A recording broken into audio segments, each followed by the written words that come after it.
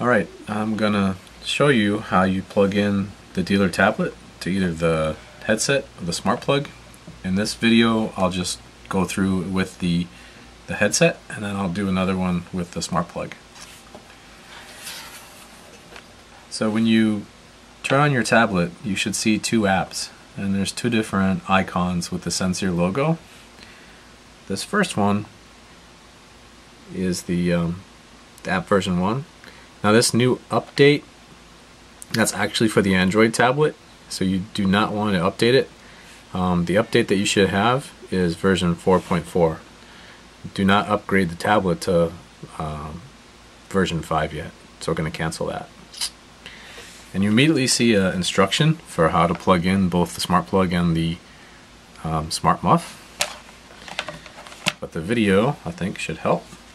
So first, before you plug it in, you want to make sure that the headset, in this case, is off. On the right ear cup, that's where you plug in the micro USB cable. If you can see that, it's in the middle. It doesn't matter which order you do, because again, the SmartMuff is going to be off initially.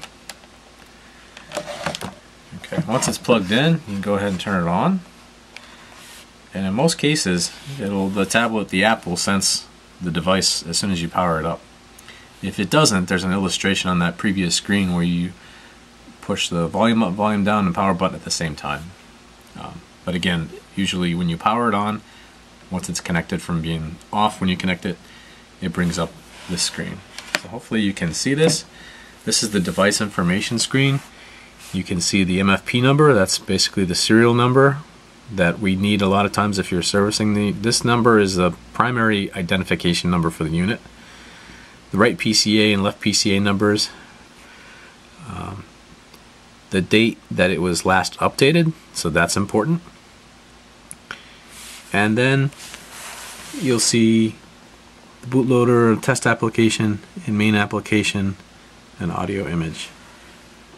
And you can scroll a little bit further, and you see the configuration profile.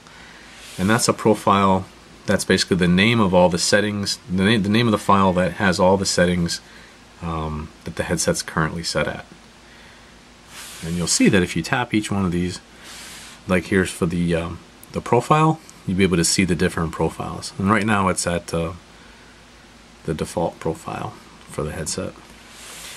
Now additionally, up at the top near the Sensear logo, you see where it says device information. If you tap that, you can also see basic settings and advanced settings. I'm going to next talk about basic settings. This gives you all the settings that are in the Audible system setup menu, but you can configure. Here's where you as a dealer can set it exactly the way your customer wants it.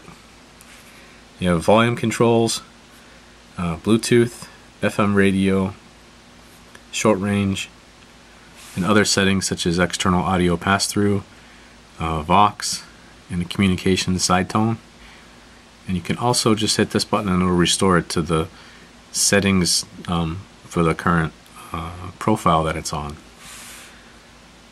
Okay, and these settings you slide this to, like for instance, for the volume, or there's on-off toggle buttons. And as soon as you change something, it'll give you a little message. In this case with Bluetooth, it's instantly applying that change to the headset. Now if you go to advanced settings, this is all of these are on-off buttons, as you can see, and it'll tell you switch on or off voice menu in the system setup.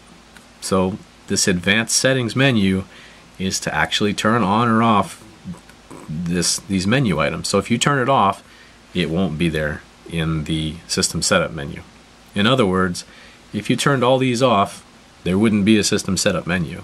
And so sometimes that might be desirable for your customers. If you don't want their workers to be able to change the settings, you can just turn them all off or turn off select ones so that they can't be changed.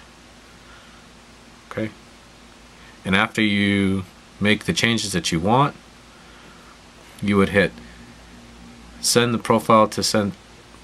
No, you wouldn't do that. As soon as you do it, it'll automatically disable it, again, just like in the basic settings menu.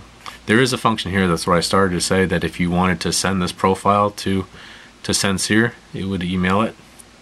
And you can also save a custom profile that you create to your tablet, and then it'll add it back here where I was showing you the configuration profiles. It'll add it as an additional one. And that is basically it.